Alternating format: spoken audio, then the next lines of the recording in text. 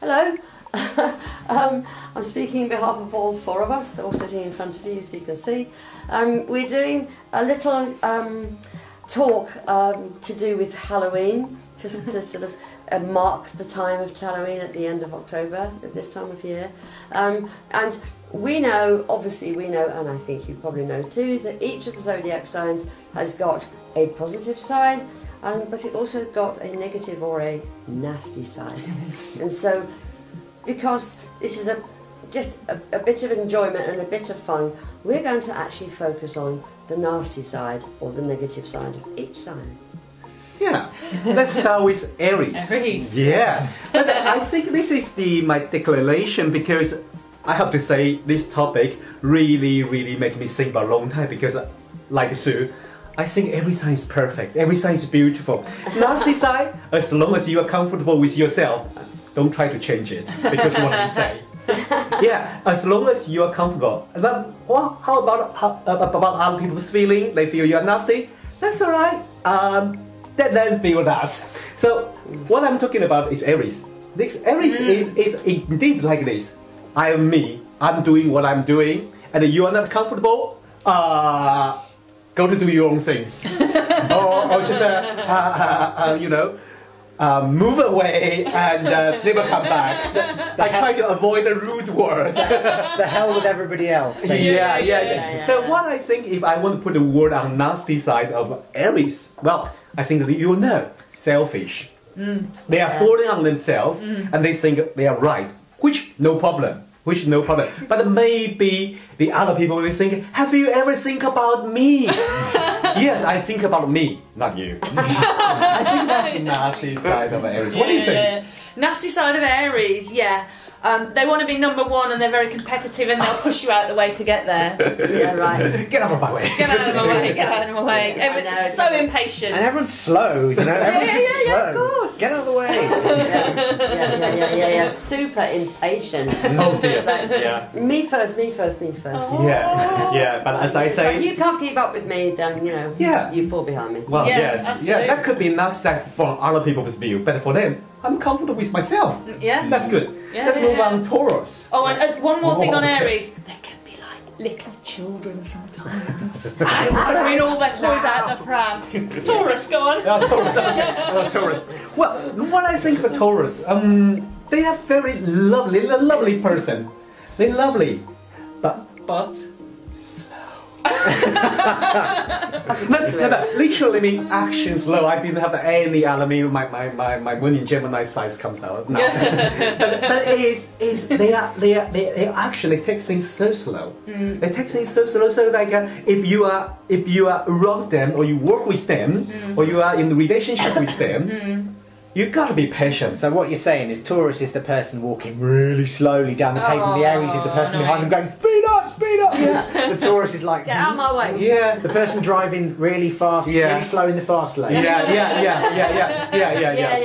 I think Sunday afternoon drivers. Yeah. Oh yes. Yeah. Why are you so That's a busy? Taurus. Yeah, Sunday afternoon. Weather is nice. Let's do it slowly. But another thing I do find it. I think maybe it's common for all the fixed sign of Taurus is they don't let go of things.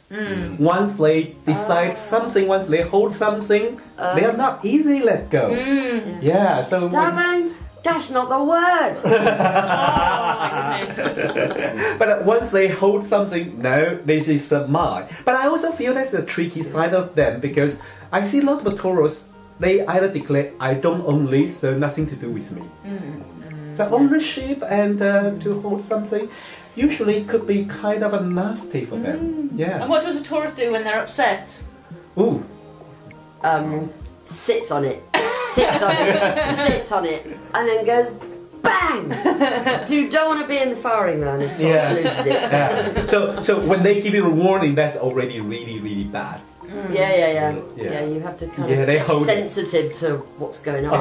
It's like the old proverbial red flag for a bull, isn't it? Yeah. The bull will be standing at the end of the field, just chewing a bit of grass, and then you wave your red rag at it, it might not see it. Once it sees it and it starts coming towards you, you better move, because nothing's going to stop it. There's no way to run. There's no way to run. You might see Taurus as the cow in the field chewing the cud all day long, all day long, all day long. They're never getting bored. They love it all day long, all day long. Yeah, like you say. Do you know more people Angry die? balls. More people die from being killed by cows than by sharks every year. I can believe it. I wouldn't as well, actually. I wouldn't get into a field with a field with of cows, especially if there's a bull in the field with them. Yeah. No way. But I think that could be the also, you know, that's nice side of them. They slowly care for and they be very passionate and they hold it. They hold it back and they are not really fast react to annoying other people, but just don't really to annoy them and not really try their bottom line. Yes. Really. And I was thinking about what you said about Aries throwing the toys out the pram. Taurus never lets go of their toys. Oh no, boy! Don't throw them out room in the pram. If it gets fallen out the pram, they scream till they get the toy back. This applies to small children too, Taurus. Yes. Absolutely. Oh, let's move on, Gemini. Ooh, nasty side. What is nasty? There's a lot of Gemini energy on this panel, actually. Rising, And even moon, sun. And there is moon too. Even our beautiful recorders. So, what if we talking about? Well, don't we all talk all over each other and interrupt each other? Yeah, interrupt each other all the time. I mean, This is negative Gemini. we all agree because we all have a Gemini here. I think if we want to say nasty side of Gemini, there's too many. No, there's two. There's two. Only two. Too many. Sides. Too many. Dual. Yeah. One thing I think they have twister, so they can really like bend things or change things. They are very fast thinking, and that so once you think about this or that, if that's not good for them, and they can twist it. I have three words for the nasty side of Gemini: short attention span. That was It's very true. It's like you know, sometimes in books you'll see that Gemini is described as the butterfly sign. Changes its mind all the time. It's not, how do you know where you really are, right? It's not that Geminis are out and out liars. If they tell you one thing one day, another thing the next day, they've just changed their mind. Although they are quite good liars as well. They can What's wrong with that? What's wrong with that? Every day, all the world change. What's wrong with changing my mind? I never ever change my mind. I never. Really? Each day I have the same opinion. I stay very constantly. It's the T-shirt, isn't it? It's like it's my opinions may change, but I'll always be right. Something like that. Although that's kind of an Aries Gemini mix, right? That could be. Gemini aren't particularly egotistical, I have to say, but the nasty side may be a little bit the inconsistency and the getting bored. Rather, they're slightly fickle sometimes. Getting bored. It's like telling very nice stories about things. Let you entertain me. Sticking them up on Facebook without permission. Yes. Or something. The gossip. Oh, The gossip. I forget to mention this. I have a Gemini friend, and I don't see her very often because she lives in a different country. When I see her, first thing she said to me is, "What's the gossip?" I kid you not. This is very true. What do you, just on a point generally, what do you think is the most structured? We're talking about the signs in general. Do you think these nasty sides apply more to the sun, the moon, or the ascendant? Like somebody's rising sign, or you know, what do you think? Is that? Will you know the difference? I think the rising sign, which is what I have, the Gemini's more out on the surface. It's kind of more what you see is what you get. Maybe. And my moon in Gemini is more like a little bit. You can't see it here, but you can see it in my bedroom, or you can see it in my living room, in my place. And I have the sun in Gemini, and probably one of the qualities that is pretty obvious for me is curiosity. I can't bear not knowing. I have to know. We have here a lovely array of a sun, moon, and ascendant in Gemini. So that's the nasty side, but it is quite interesting to talk about it. But don't take it seriously, because I think every sign have a little bit nasty. You enjoy it. You use it to achieve what you want, but. When you don't really enjoy it, okay, think about it.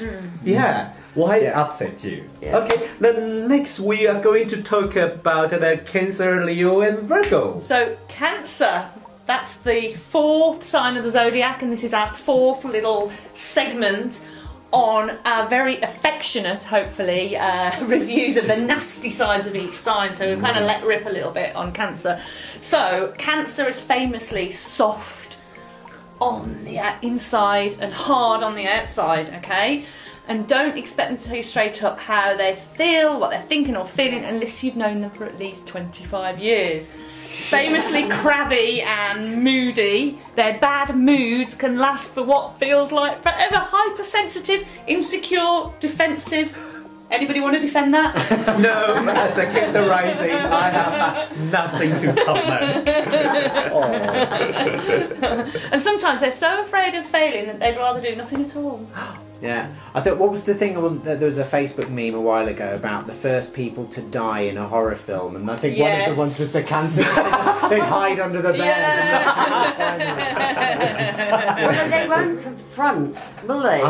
They'd rather hide away. It's too sensitive and too scary. It is true. It is true. Most of my dream, and I feel scared, I will hide. Even yesterday, I have a weird dream, and it's like I'm chasing by something, but I hide in somewhere I couldn't move. I was like, what's wrong? Now it's Cancer rising talking about. That's interesting. Another thing about Cancer as well, you might have to work hard to gain their trust and be part of their inner circle. Once you're there, they'll never let you go, and they'll be really clingy. That's the other thing. You know, the emotional thing about Cancer that we've just been talking about can be so emotional. You just become so sensitive. It's a painful place to be, and it's like.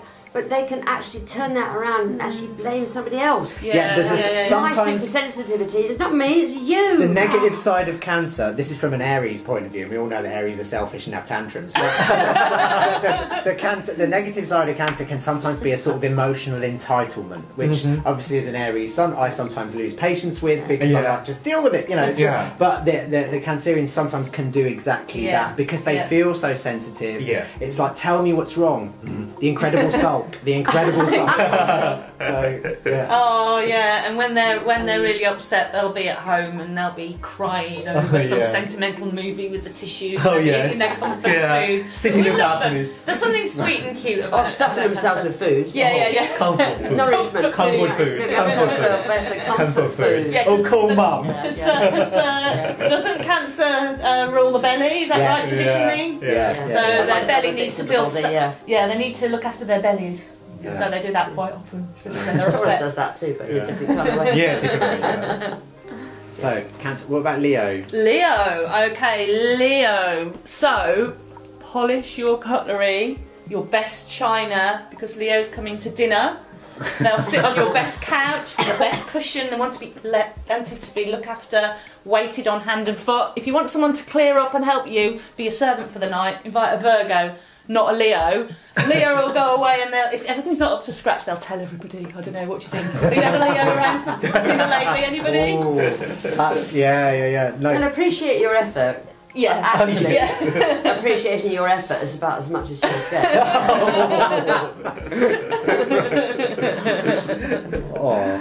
So I don't know. I think what do you think is the nasty side of Leo? Because we know that Leos can be generous. They can light up a room. They can be the soul of the party. So the nasty side of Leo could be like a lack of appreciation of effort on other people's part. And the famous generosity. It's usually because they want something off you because they want to be appreciated and you know, and when it's to be popular, right? The nasty side, they're not all like that. Then the nasty side of Leo will come out if you fail to give them a compliment. So if you make the social faux pas of minimising a Leo's accomplishment or not laughing enough at one of their jokes at the wrong time, so they feel socially embarrassed. Oh my goodness. That's it, you're out of the good graces, you're in the cold forever. Leo always wants to find something that they can kind of adapt to themselves. So I have a Leo friend who likes to keep he likes to keep his ears open about what might be going on. He's noticing what's happening in a group situation or crowd situation. And if you tell him anything about what you're doing that looks like it's going to be successful, he's all ears. And he'll steal the idea. He would never say that. That's what's happening inside, in the nasty side of Leo. Or they comes out a few years after, they say, that was my idea. I said that first. That's so true. She stole my idea. The worst element of Leo is like, it's all about me. The centre of everything, because of course they're all by the sun, and the sun is obviously the centre of the solar system. They think they're the sun. They think that they create all the energy they can do, and the negative side of Leo, they think they can be the energy that binds and holds everything together. It revolves around them. They created the world. They created astrology. They created the sun, moon, and everything. Yes, and in that respect, they can be ever so arrogant. Talk about it. Pride. Pompous. Prideful. Snobbish. Okay. I think they hate us. I think no Leos are watching this video now. That's it. Don't take it away. I'm married to a Leo. I love you. You are wonderful. You are amazing. You're just great. I'm married to a Leo. You're the best Leo that's ever been born. You're wonderful. And they're very creative as well. Creative expression. So never criticise a Leo's creativity. Anything that a Leo creates, never criticise it, please. Unless if you want to stay in their good books, be friends with them. Yep. Right. Okay, so Virgo, the Virgin, Virgo, the perfectionist. They were born to bring order out of chaos, which is why they are the total control freaks of the zodiac. They can be petty, overcritical. They can be nagging.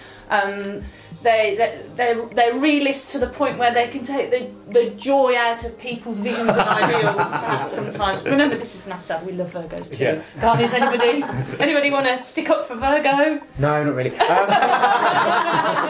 Just joke. But, yeah, I see all of that. I have very close family members with lots of Virgo, and the critical and the attention to sometimes petty details to the point of losing sight of just people enjoying themselves. Really. That can be quite. That can be a bit of a downer, and a little bit OCD in some ways. In some different way. I like.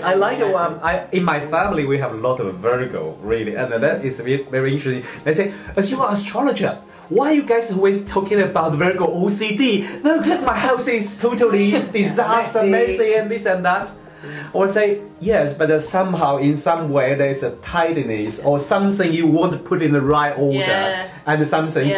So then they complain about something who in the community parking doesn't really park the right way or this and that. Well, it's like you can have a hoarder, but every single pile is in the place that they left it. Do you know what I mean? Their house can be a tip, but God forbid you move that bit of paper from pile A to pile B, because that would be a disaster. Do you know what I mean? If you go around to Virgo's house and you go upstairs to the bathroom, if you're a bit nosy like a Gemini and you want to have a sneak around and have a look, even the Virgo house will be so tidy, even if it's a tidy Virgo house. Open the cupboard, expect everything to fall down on top of it, because everything hidden away will be really messy usually. Sweep it under the carpet. And for an earth sign. The other thing I wanted to say about Virgo is that not only can they be super critical of others, without apparently seeming, I don't know if they do or not, they don't seem to mind whether they're actually damaging other people. But it's because they're very super critical of themselves. Yeah, more than others. Like they really can beat themselves up a great deal. But actually, often that happens because they don't like to sort of show that side of themselves. They're not always that conscious of it, actually.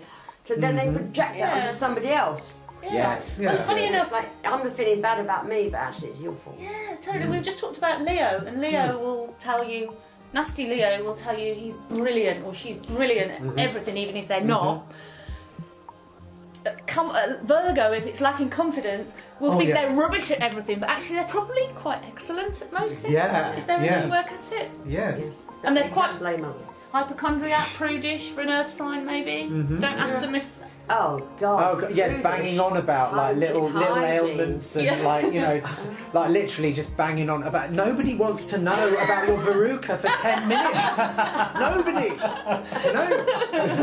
Anyway, how on earth you need to know that? Oh, Virgo, we love you and we need you. What would we do without Virgo? What would we do without you? Yeah. I've got some Virgo in me. Yeah.